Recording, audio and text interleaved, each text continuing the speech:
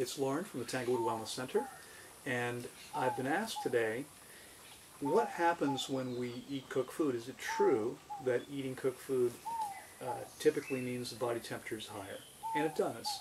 And let me start by pointing out something that many people don't realize. When we talk about normal body temperature is 98.6 degrees Fahrenheit or 37 degrees Celsius. Normal means not healthy, but only average. A norm is an average. So normal body temperature is in fact 98.6. But is that a healthy body temperature? Well, not necessarily. Remember that every time you put cooked food in your mouth, your body says this is a problem and responds with an immune response. There's an immune system response every single time.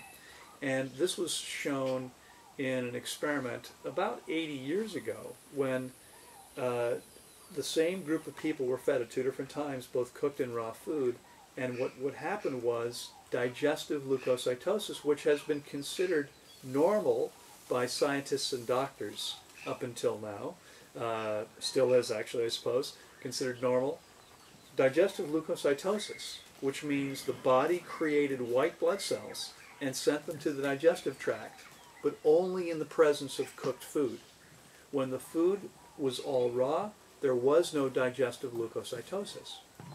So what this research showed was in fact that every time we eat cooked food, your body says, oh, there's a problem here.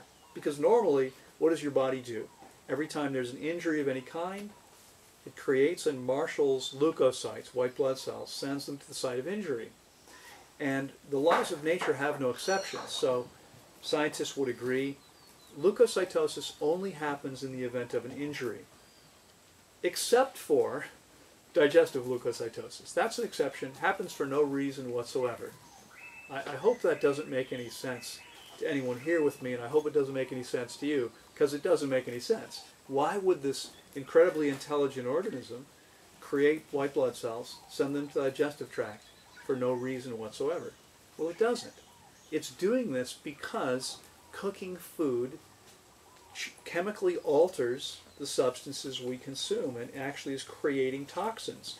And about 11 or 12 years ago now, I think, scientists in Stockholm, Sweden, showed that when we cook carbohydrates, which are in almost everything, we're creating a carcinogenic compound called acrylamide. Now, acrylamide was the only thing. In fact, these scientists started out not looking to find acrylamide in cooked food, but trying to figure out why it was that people in Sweden who were working with this chemical did not have a higher incidence of disease, of cancer, than people who weren't working with it. Because that's what they found. They started out trying to figure out what was the increased risk of cancer for people working with the chemical. What they found? None. It didn't make any sense to them. Well, it turns out the reason that people working with this chemical do not have an increased risk of cancer is simply that everybody in Sweden is eating this chemical multiple times a day, as is everybody virtually everywhere on the planet.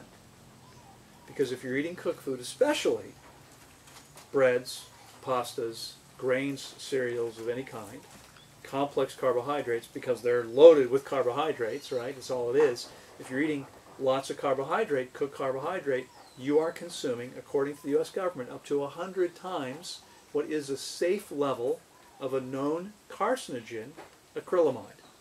But let me ask you guys a question, those of you that are here with me. How much of a known carcinogenic compound do you think is safe to have in your body? Can we agree? I see a 0 over there. Can we agree it's 0?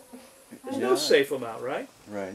The government has to pretend there's some safe amount, but there really isn't. So understand, the government says you're consuming up to 100 times what's a safe quantity. There is no safe quantity. Okay? Might this be the reason that cancer has been growing so rapidly? Well, it certainly is going to play a major role in this. So understand that yes, every time you eat cooked food, your intelligent body says, oh, this is toxic. And it responds as if it's been poisoned, but only because it has. I hope that makes sense. Thanks.